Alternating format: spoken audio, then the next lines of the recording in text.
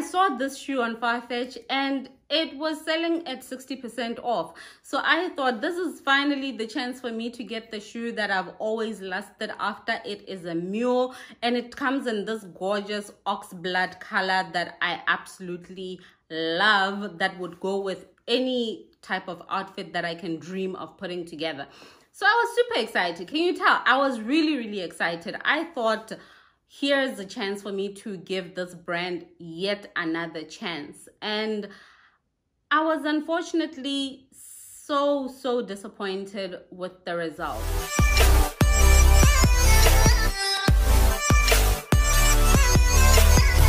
What is going on, you guys? Welcome back to Leaningintoluxe. If you're new to the channel, my name is KITZ, and on this channel I post content relating to all things fashion and lifestyle, Leaningintoluxe, of course. So if that sounds like your type of vibe, then pull up a chair, subscribe to the channel, and become part of our growing Leaningintoluxe family. So today's video is going to be a really brief one, because although I promised in the last video that I was done doing all these rants, I'm gonna do a very brief one, and I'm gonna keep it cute and short because there really is not that much to say except what is going on with these Italian brands and their sizing when it comes to designer shoes.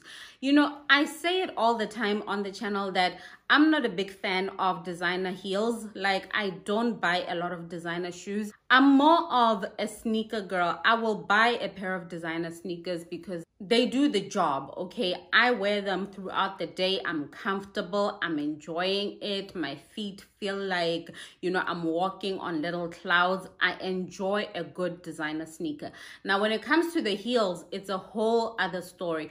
I have had such horrible experiences with them. They are the most uncomfortable, and I get it. I know people, you know, they are beautiful. We love them for how pretty they are. They are gorgeous, but I'm a comfort girl. I want a shoe that is going to be comfortable throughout the day. I want to enjoy it. I want to feel good wearing it. That is my biggest gripe with designer shoes, because I feel like they are not made for comfort. They are not made to fit us beautifully and comfortably so that we can get full use and enjoyment out of them. So Farfetch is currently having its sale, and it is a big one, okay? So when I saw that I have early access and the savings were so great, I jumped at getting this pair of shoes. These shoes actually were released, I think, around 6-7 years ago now, or something along those lines.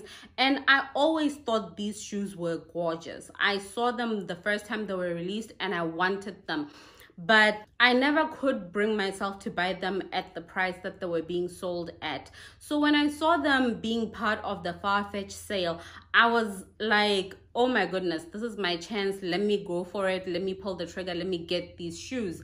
And once you see them, you will understand the reason why I went for these shoes, because I'm a mule type of girl. If I'm wearing heels, 9 out of 10 times, it's either a slingback or it's a mule. Those are my two favorite type of heels. So I saw these and I thought, this is my chance to finally get my hands on them, because they were going for 60% off on that Farfetch sale. The sales on Farfetch, oh my god, they get so good. Let me just show you the shoe, show you why I was excited. Once you see it, you will get my excitement. You will also kind of understand my disappointment, because this shoe is one that you can wear both formal, casual. It really is that type of all-round shoe. I think that's typically what a mule does, and that's why I love mules so much. So enough, let's just get into the shoe.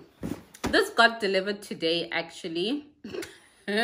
And I sort of had to pivot and decide to cover this because I am sending it back right away. It came today. I tried it on and it is completely off. So I've decided that I am sending it back to Farfetch, getting my money back. And it is a Giuseppe Zanotti shoe. I don't know, I like the brand. I really do. I think they make beautiful shoes, but I think the sizing really just somebody needs to revisit it and see where the problem is. So it comes in this black box, and it has the Giuseppe Zanotti written in silver lettering. In the back, it will tell you made in Italy by Giuseppe Zanotti. And you have his signature down there as well. Inside, you have a black dust bag. Ooh. Black dust bag, similar writing to the box. You have your little card with information. It's a thank you card, but it also just tells you about the materials, that it's all leather goods and all that good stuff. And here is the shoe. Ta-da! It is this shoe here. It is this gorgeous mule, guys. This is a piece of art, okay? It is just so stunning. I absolutely love, look at these details on this shoe. The heel is 110 millimeters. It's a decent sized heel.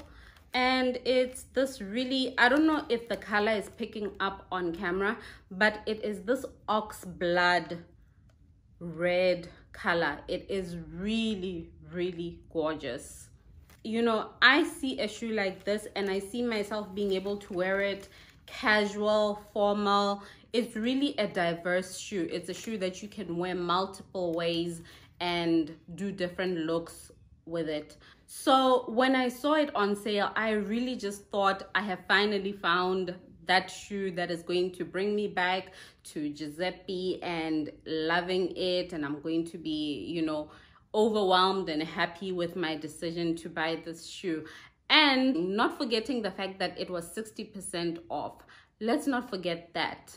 So when it comes to all my shoes, typically I am a true UK 4.5 and a European 37.5. That is my shoe size across the board, and in most brands that is what I wear. No issues, no complication whatsoever. And when there is no half size, I will typically then go 1/2 a size up in order not to have any issues of being too small if I go a half size down. So if there's no half a size available in a shoe and I can't get my 37.5 or 4.5, I will then get a size 5 UK or a size 38.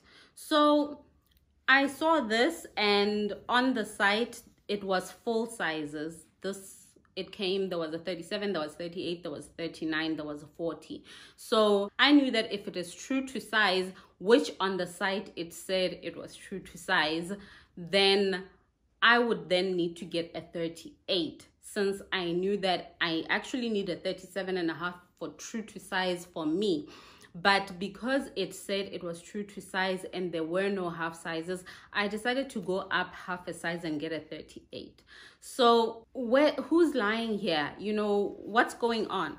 If at all the sizing was correct and it is true to size as they say, this actually should fit me very comfortably. There should actually in fact be room after me putting the shoe on. And you can see for yourself just how difficult it is for me to put my foot into that shoe and how tight a squeeze it is. It is very uncomfortable.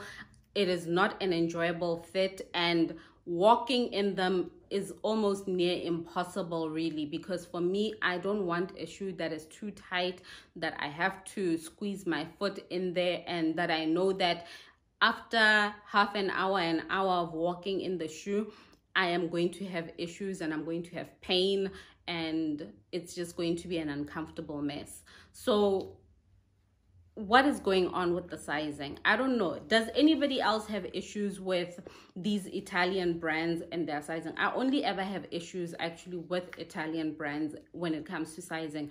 Every other shoe that I've tried, I get them true to size and they always tend to work for me. Or if they state that they fit snug, they get a bigger size, I will size up, and that recommendation will work. But I'm disappointed because even on the site it states that the shoe is true to size.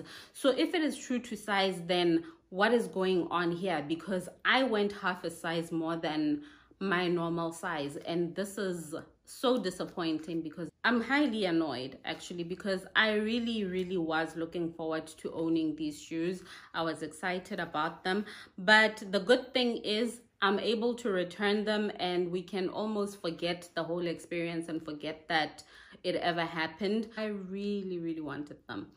I wanted to keep these. I like them. I